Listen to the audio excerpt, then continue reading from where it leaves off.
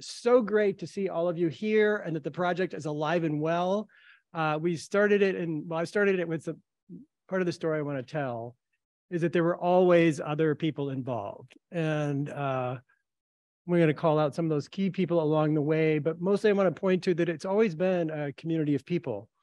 And that for me personally, having really founded the project and then participated as a full-time person for like 9 years, and then stepping away, I've been away longer than I was like directly in the project. I've been kind of like keeping an eye on it from a distance. And part of it is the experience of like having, adult children that they're all the way through school and they're off in life and they're doing great. So it's been really part of the fun of the whole thing. But I do want to really talk about kind of how it got started, the initial ideas and motivation. And I'll talk a little bit about the USERP, the design for like low-cost hardware was in there up front, and Matt's here, so he can tell me what I'm missing here. One of my mystery questions is I'll ask you is like, when did you and I meet in person? I know I've got ideas about that. So, let's see for the first slide. Okay. So I guess the other thing, so my current position, I'm a principal software engineer at Planet Labs. We're a new space company. We basically are a data company. The data that we provide and generate are images of the Earth, as well as derived data about that, like where are the roads today and stuff like that. I'm not going to really talk too much about that. I am going to mention at the end, we've built a couple of really neat radios. We've done, because of a bunch of restrictions having to do with space and various regulations, there's a link to a paper that we've published. It is in the slide deck.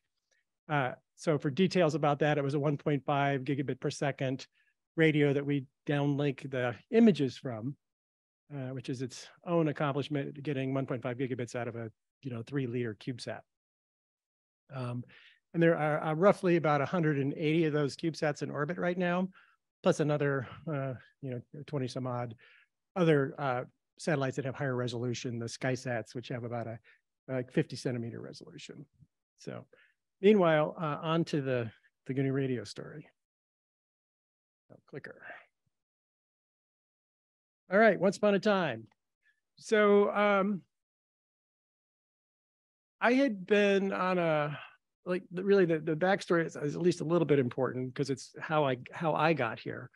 And one of which is it goes back for me to like 1993. And there was this introduction to this thing called the Clipper chip. And this was a thing around a deal put together by AT&T in combination with the National Security Agency. And they created this thing that was going to be this secure telephone device. But the first thing that it did was transmit the key escrow keys in the law enforcement exploitation field of the protocol. And I was like, wow, that seems like not the kind of secure telephone I would want. And I was, I'm a background in electrical engineering, but mostly I've always been kind of in the computer science category. And I was kind of scratching my head and thinking, well, this doesn't, the famous last words, this doesn't seem that like a hard of a problem to solve. And I got started to meet really interesting people. There was a group of people called the Cypherpunks. We were meeting like once a month and had a really great mailing list that's sort of famous for all kinds of crazy business on there. And along the way there, I'd met, Whit Diffie, and he became a first customer for me and a mentor. And then some other people along the way, John Gilmore, who was at Cygnus Solutions, he was a founder there. They provided paid support for really like the GNU tool chain primarily. So if you were like a, enterprise customer and you wanted to use those free software tools, but you wanted somebody to call, that was a service that they provided. So meanwhile, I started building those things. And then I discovered a couple of things through a series of like 3 different companies along the way, which was, this was a thing that I wanted to have a secure, I wanted to be able to have my own private conversation, But what I really discovered is, as a business idea, it was terrible. The vast majority of people do not care. Some of the people who care, you do not want as customers. And at the end of the day, we built 2 generations of these things. I learned all kinds of things, met interesting people. But at the finally, it was just kind of like, okay, this is, I was not, I was one of those stubborn, not going to pivot things because there was something I wanted to exist in the world, which we did get 2 generations of them, but at the same time, like not a really great business plan. So meanwhile, as I'm like kind of towards the end of that whole story, and at the time, there were not, cell phones were still, they weren't like smartphones long in the future, right? And the US situation, we originally had like analog, basically FM, our analog cellular phones were FM radios, basically. And then the next thing that came along was 2 digital standards. One of them was IS-136, which is for interim standard, IS-136, which is a TDMA one. And then there was IS-95, which was really the first CDMA, turned out to eventually be CDMA1.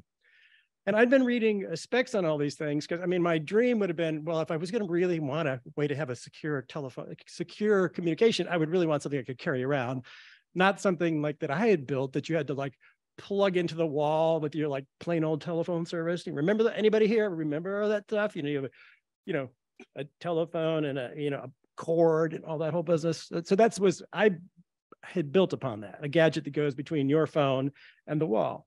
Very simple, secure, and clear. And you'd had a regular kind of just talk. And then if there's somebody on the other end that's got one of the gadgets, you just push the Go Secure button and comes up and, brings up the modems and does a Diffie-Hellman key exchange. And you can confirm the hash of the key and like have a nice conversation.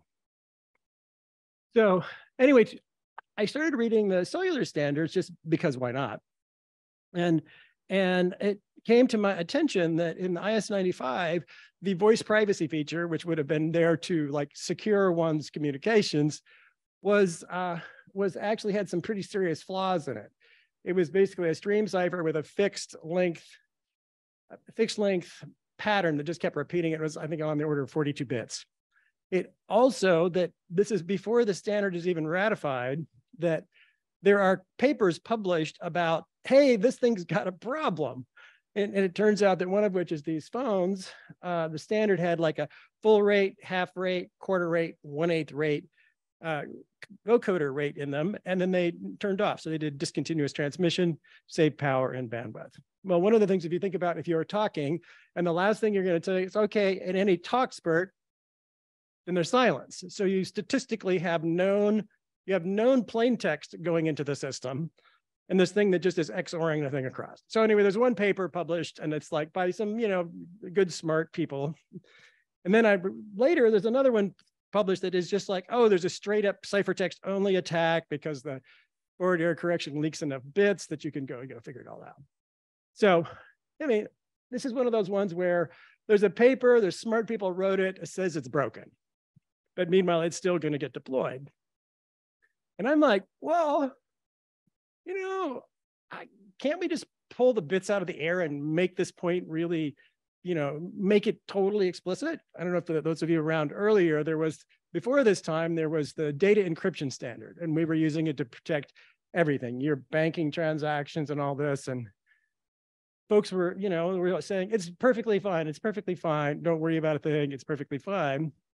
But people who had, done the math and said, this is brute forceable.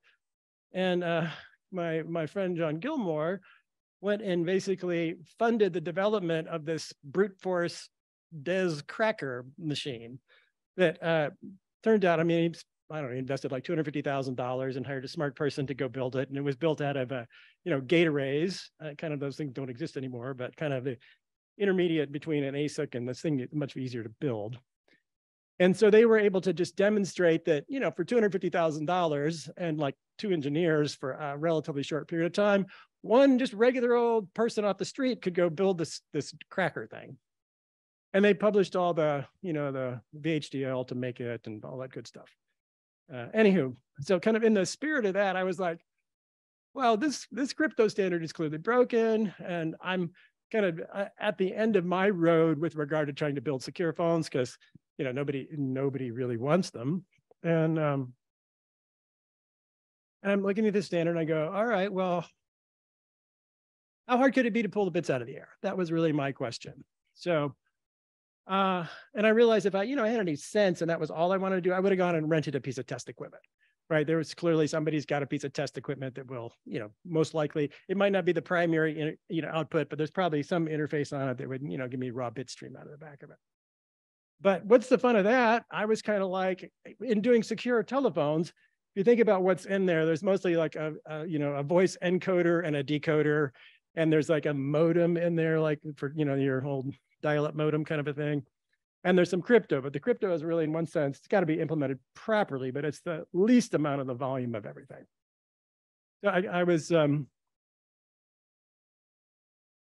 looking at all that, and I was like, well, maybe what I ought to do as my next thing, because I'm done building secure phones, is I should just like teach myself digital comms. This is like the next thing. There's a standard. I like learning new things. And I talked to my lovely wife, Cheryl, and she's like, that's really great, but I don't want to be poor while you're doing this. And I was like, oh, she is so smart, So anyway, I'm like, you kind of like, okay, but I start kind of shopping around for like, I'm kind of done pretty good at self-teaching myself software. You find people who know and can help. So I started looking for some hardware that would like, well, what do I need? What would I need to start messing around? What's my lab kit look like? And I found this hardware. It was some Canadian company that's still in existence. I don't remember their name, but it had like a pretty good sized FPGA and an RF front end and like the TI DSP and kind of everything you needed to go play. And it was about $10,000, which was kind of within my personal discretionary funding for gonna go learn something whole new thing. I could do that. It's shorter and cheaper than going to grad school, right? And then there was this little snafu along the way, which was it was going to take $70,000 worth of software licenses to turn it all on.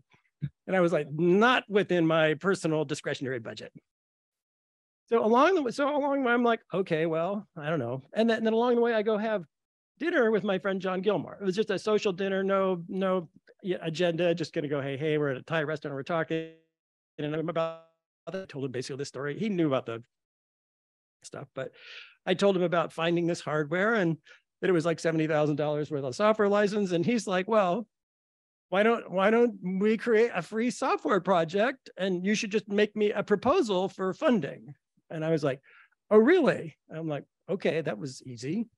And Gilmore had been a customer of mine in the secure phones. He knew me for many years, knew my sort of capacity, let's put it that way, had seen me work before.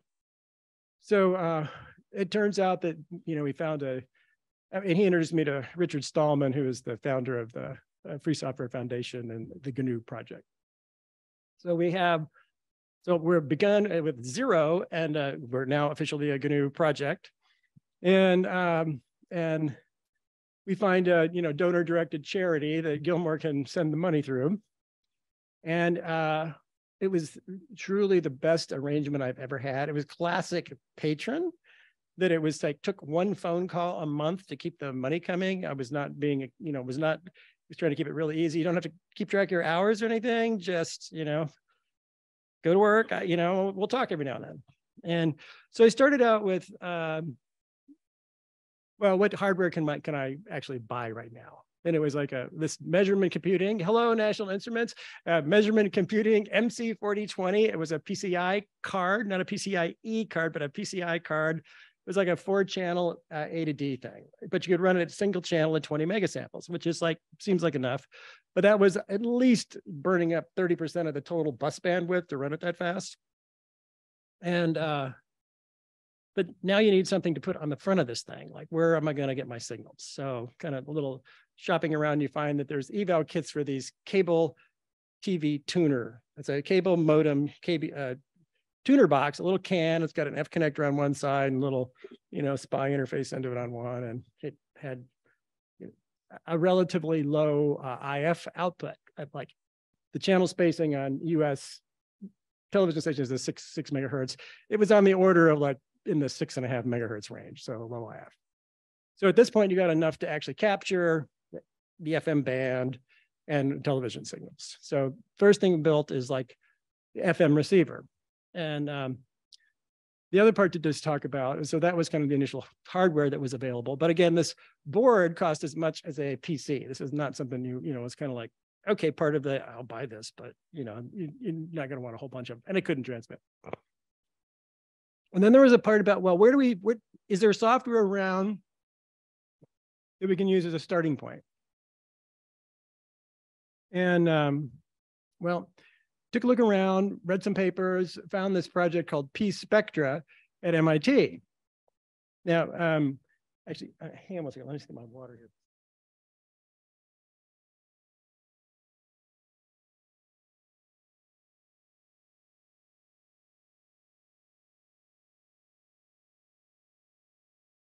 In the staying hydrated mode here. So P-Spectra turns out to have been kind of quite interesting.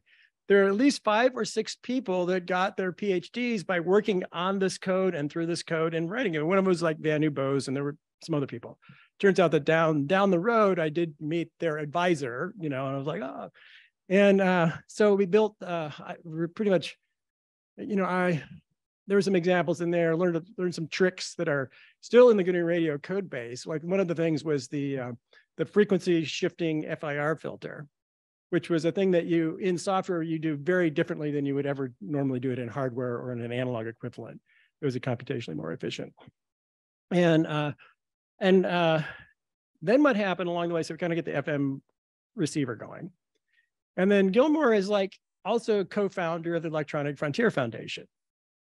And at the time, the US was on this transition between the analog television that it's had forever to this new digital standard that it was going to, you know, there was a full specification for it. It was called ATSC, the Advanced Television TSC, who knows? But anyway, it was kind of an odd thing, but from a learning your digital comms universe, it was pretty handy because it kind of had 1 or 2 of everything you ever wanted to build, like 2 kinds of forward error correction in there, some kind of like a non-standardish kind of a, you know, modulation scheme in it, and a whole bunch of things.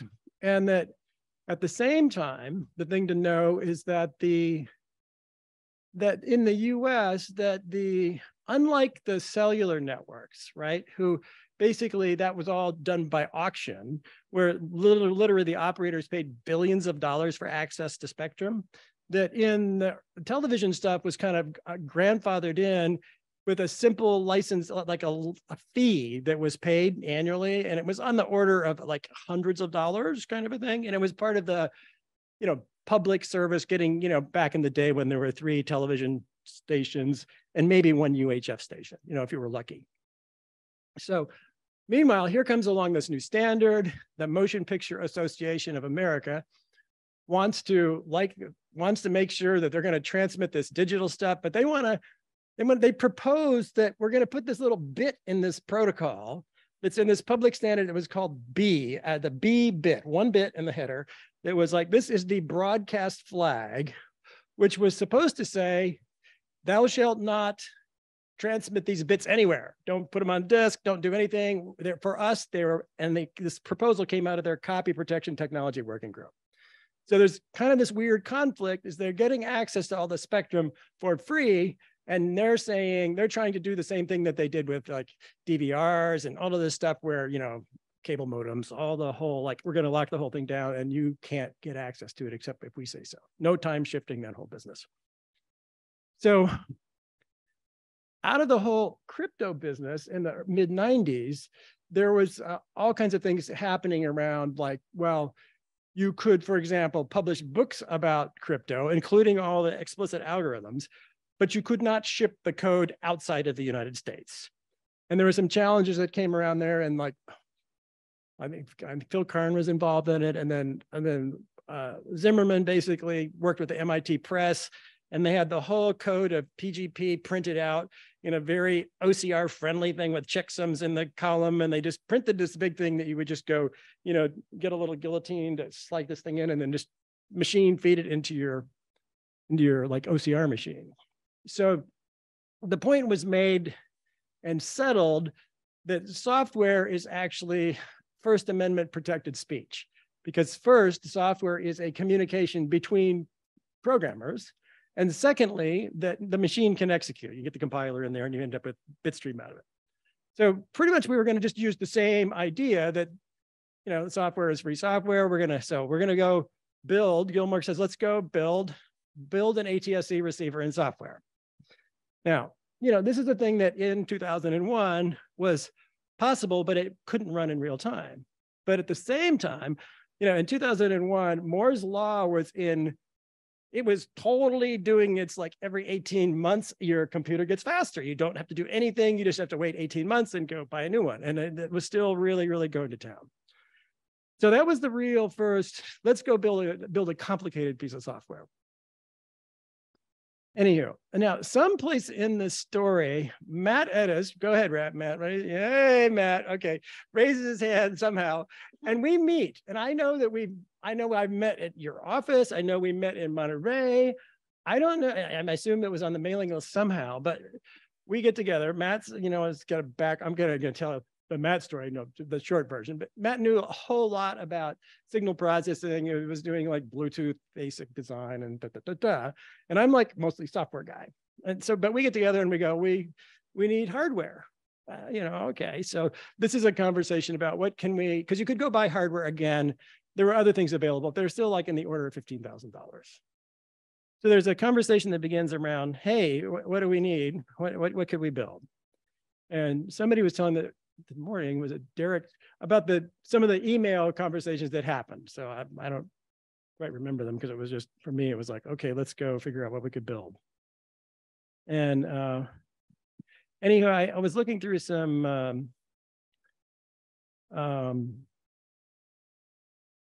change logs in the original code. When we did releases originally, they were tarballs, and they're still on the Free Software Foundation. If you go to like, you know, software, blah, blah, blah, you can get the whole history of these releases. And there was like a USERP 0.5 release, which was the earliest one I found. And there looks like in there that we were like, okay, started on that in, well, 2003, July 30th of 2003, where there's a comment that says about the FX2 registers, that said that finally changed the bit sequence to this SDCC, which is the compiler for the thing. It's an 8051 knockoff, basically, that they're now allocated where they're supposed to be. So there's evidence that we were working on it then. And then I came across this picture that I don't have in the slide deck because I hadn't talked to Matt yet, but it shows us like sweating in Germany at this like Chaos Computer Club conference, literally 20 years ago. I mean, it was in 2003. There's a picture. You come by and see me later, I'll show it to you. And so in 2003, there's the beginning of the thing that became the USERP. There was like a USERP 0. There was like prototypes. There was part of it was we talked to all kinds of people. Could they build this for us? What should we use? USB 2 was a thing, and there was like some parts for it. Again, feel free to ask questions along the way here. This could be audience participation if you've got questions. There's other things about like in 2004, you know, there's things like, oh, RX timing problem fixed, you know, okay, great. And then there's evidence in 2004 of August that, you know, there's about copied, you know, common program modified for the time. We've got a different GPIF program for the USERP 0 and the USERP 1. So at this point in 2004, around August, there was the beginning of at least the USERP 1 was being like, the first one was being prototyped, besides the USERP 0, which was just a little tiny board with just SMA connectors on it and no RF. So meanwhile, back to the EFF and this copy protection technology working group. So we go and make progress on this. And I want to, you know, really, Matt taught me a lot of what I know about signal processing. He was actually way better at it than I ever was. And so it was just, thank you, Matt. And again, I want to point to that there's just a lot of people involved. I mean, they're just as it went on. And that we had got this thing working, or it was getting close to working, and that the Motion Picture Association, the MPAA's Copy Protection Technology Working Group, is having this big gathering about the broadcast flag in Los Angeles. And so the EFF says, okay, will you come with us to this thing and, you know, talk about what you're doing, about you're going to build this piece of free software, and we'll put in the code that will like honor that bit, but we're going to publish it so that anybody can do it. So, anybody could just ignore that bit. So we went there, and it was all of the kind of consumer electronics companies. So there's like Philips, and there's like a CTO and their chief counsel. And then here's the MPA and their like chief counsel, and, Sony and their chief counsel, and Disney and their chief counsel, and the EFF folks and me. And so we're having fun, and I just kind of tell the story. We're gonna build this thing, and there's this bit in there, and we'll write code, we could honor it, but it's pointless because, we're going to publish this thing and people are just going to take it out.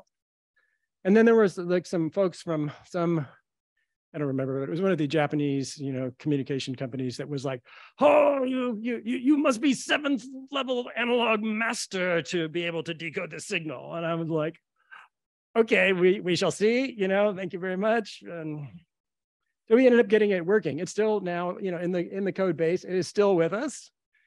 It's been through many iterations, but it was really the first thing that we built. It was quite complicated, didn't run in real time. I remember that the first thing we did was just be able to capture, point a log, speaking of yesterday, it's like a log periodic antenna, bought at the like Radio Shack, TV antenna, and point it at, in Monterey where I was at the time, there was at least like 1 or 2 stations that occasionally were broadcasting high def HD at the time, what was HD at the time, signals. And so we could capture in real time, couldn't decode in real time. So we had some big files. And I remember it was like Law and Order, some episode from Law and Order. It was like one of the very first shows that was like, in digital native format. It really kind of just went from there. There was like the first usurps, there was building the ATSC, which was a whole lot. There was evidence in here about, so we built the ATSC in this thing that really was slight modifications of the P Spectra code. And I was looking at my first commit that was around regarding this was like in 2001, September 18th, it was fixed stir length related buffer overrun in P Spectra code. And another piece was return value was off by a factor of, I size of the type. So it was kind of like, okay, this code had managed to get like 5 or 6, PhDs done, but it was nowhere near what would you call production code. I mean, it got its job done, and it served us because we used, got it kind of shaped up enough that we could go build this ATSC receiver. But given the commitment to actually build a software project that could be used by people who wanted to like learn, one of the whole big pushes for it was a tool that people that wanted to learn about digital comms, like particularly grad students, could use this thing, and it would be reliable and it would be production quality code. So at this point, I talked to Gilmore. In one sense, we've accomplished this first goal. We did the thing with the MPAA. And I'm like, well, this stuff it was helpful, but in one sense, it was really kind of like grad student wear. It got the job done it was designed to do, but it was never designed by people who were going to try to support, something that was going to run all the time and not have any errors or, segfault, for example. And I have to say, and then I went to Gilmore and I was like, okay, I want to start all over again. And I, this is usually the worst thing anybody ever says, like, I want to just start all over.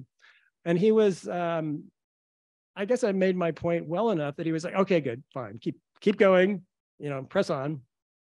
And so we started, at that point, I started building what it was really the thing that as GNU Radio. Thank you. And we went in there, there's early references to like the IO signature is in there, and there's like the single threaded scheduler showing up, and it like these first releases and all this whole business. And I guess the thing I just really want to say that there was different people started showing up. There were people who knew about various things. There were people who were interested. The mailing list at some point, and the other part about this was that then Gilmore introduced us, Matt and I, to Jay LaPro, who was a professor at University of Utah and was running this big network testbed that's still in existence. And basically he bridged us, and Jay and his whole crew were like the wizards of NSF grants because they were running this really big, like, national test bed. And they were willing to like, sure, we'll put some of your gadgets around campus and we'll wire them into our like reconfigurable network. So that was the beginning of all being kind of transitioned into NSF funding for like a few years, I don't know. And I know Matt and I were funded to do, they couldn't really believe it that we got this grant through a really, Jay's and his whole team of people that were like expert grant writers. But Jay was, I remember saying, like, I've never seen a proposal that was really just bullet points get approved, But we were building something that was needed. It was like this, all of a sudden we're going to have this low cost hardware. So part of it was like the development of GNU Radio and support of students and all of this whole business and the ongoing building of USERPs and getting these developed. And along the way, Edis research emerges in some point in there. And so, the thing I want to point to is that has always been, in one way or another, it takes support to make any kind of free software project go. So I mean, you could do some things if you have your regular old job and you're just sitting in a corner and you're only doing like 2 hours every third day or something. But it's a whole other thing if you can actually bring together some kind of a funding source. And smart people and people that keep introducing you to other people. And as it went on, that, for example, then I got hooked up with some people from Rutgers. It was Ray and Yvonne at Rutgers at WinLab, and they had a giant, they still do, again, a networking test bed, but theirs was wireless. So they had a whole bunch of USERPs put in there and all kinds of stuff. So mostly I want to just point to community funding somehow, so that the key developers figured out some way that they were going to get funding. It wasn't all through NSF. Some of the people, Jonathan Corrigan, who's not here, but he was doing training on GNU Radio. And I was like, wow, brilliant. I think he was making more money than any of us at the time on delivering, training to various customers. And I think he had bundled USERPs in it on some kind of a deal, which made his training very useful because it, dodged some accounting thing for those customers. Anywho, and then about 2009, 2010, that I really kind of had my full of doing this as a full-time job. And I had met Tom Rondeau, who rumor had that he's going to be here today sometime. Anybody back in the corner? No, not yet. No sign of him yet. But I'd met him somehow on the mailing list and had gone to Virginia Tech where he was finishing up his PhD, and we talked, and he was like, great, he's perfect. He actually has a PhD in like digital comms and so I basically picked him as, in one sense, my hand-picked successor. And so it went from me running it for the project for like 9 years, and effectively in this the benevolent dictator kind of a position, to Tom. And then at that point, he got smarter. First of all, he was part of the people that wanted a conference. I was just like, that's really great. I have no bandwidth to even think about that. So there was a part about just keeping the hand off. So this is kind of the end of my personal direct involvement in it. But what grew out of this is the handoff is like, there was Tom, and then there's the people after Tom, and then there's like a foundation, and then there's how do we organize a conference and, keep participation going. And, I think the time I left, we had a couple thousand people, mostly on a mailing list, because it was like at that time, it was like, we'd ask people to like, go search the mailing list, then ask your question, and if you let me Google that for you, because kind of a thing, because it was a totally it's about survival, And at one point, one of the metrics in the annual reports for the funding from NSF was like, what percentage of the email total traffic on this Discuss GNU Radio list was I doing? And it was like 20%. So it was like really a big part of my time was involved in answering questions for people, because that was part of the whole thing, how to do that. So I really kind of want to wrap it up there. There's lots of other stories I could tell, but this is the thing I want to just leave you with. It's community, there's support. And again, support comes in all ways. A lot of it is in relationships, resources. Some of those resources are money. Some of those resources are, I can get you funding indirectly, or go talk to these people, or just plain old skill. People have got we'd have professors started showing up, and they were like, oh, you guys need a whole thing about forward error correction. Right on, go for it. Write all that up for us, or somebody's going to do OFDM. So like that. And here we got a little bit of time for questions, and then I'll be around through Friday evening.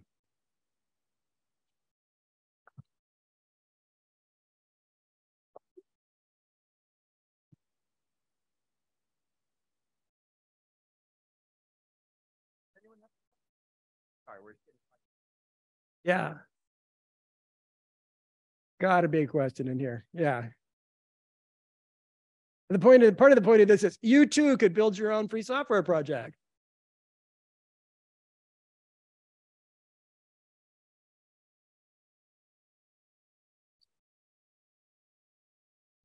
So with software, you frequently figure out how you should design it when you finish it.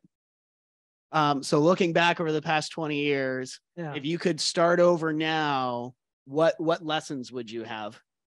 I'm pretty, yeah. Well, I'm actually pretty happy with how it went. I really am. A part of it is we had that whole first part with P-Spectra and we built some things in it. So we had it wasn't not like we started from zero experience. And I was pretty happy how it went. It was really the first thing I'd ever coded in C++, and it was also the first thing I'd ever coded in Python. And again, we had another person said, hey, you should put Python in here. We're like, awesome, great, we'll go learn how to Python. The thing I see now is my pitch for my very favorite thing, and I've been talking about this everywhere. It's more like a GNU Radio 5.0 thing, but it's this new programming language called Mojo, which you should corner me and talk to me about. But basically, it's built by some folks at a company called Modular. They're really building AI frameworks for executing graphs, computational graphs very, very fast. They're currently like 35,000 times faster than Python, where in their particular benchmarks, they've been running like NumPy is only getting about 15x speed up. And they handled all the SIMD numeric stuff, and they're gonna do all these GPUs. It looks like a fit for us. They're not building it for us, but it looks like it's a thing that I would, and it solves the problem of you've got Python too slow, easy to use, not multi-threaded really, and then C++. So that was my kind of to the future kind of a look. The other thing I want to do, there's actually one more slide I wanted to tell you because I promised. This is a citation for the high-speed radio that we built, this 1.5 gigabit per second. The first link has got actually, there's a slide deck behind that also. And the second one is, they both go to the same place ultimately, but there's the paper itself. It really is quite detailed, shockingly detailed to me, that we gave away all kinds of secrets about how we built this radio. The short version of it, it was like 2 watts into the antenna on the spacecraft, but a total of about 40 watts of all the compute and FPGA power to get it done, all in the CubeSat. It was very dense. So again, thank you very much. I'll be around. Question. We have one more question. Yeah, absolutely. I just want to say, for anybody that was scared off by the introduction of something like Mojo, it is a superset of Python. And so if you understand Python, it's very, very similar. And so don't be too scared, but it does seem very cool. Yeah. And it's like strict superset, which is really great. But when just to say a couple more, and then I will shut up, and you can corner me and talk about this with me, but there's like, once you get into the strict superset part, you can do all kinds of system programming. Like you completely be without the garbage collector. You can do manual memory allocation. Their smallest hello world is 20K, which is like all Mojo, no Python. So I don't know, it's the most interesting thing I've seen in the programming languages. Rust is out there, everybody got to learn Rust, but Rust is, you got to tell it everything, and it's unwrap, and just not looking like super friendly to me. So, all right. And the other thing, just to kind of into the bridge, which I'm sure you're going to do, there's like a break or something, but I'm super happy that the rest of this day is about GNU Radio 4.0. I've been kind of keeping an eye on, I've been showing up on some of the meetings and listening, because they were talking about things that I cared about, like the scheduler and how do you do buffering and all of this whole fun stuff. And I'm, again, super happy that there are people that are now fully engaged trying to build the next version of GNU, really next version of GNU Radio, like all the modern C++ and all kinds of crazy business that make it go faster and be more useful. So thank you again.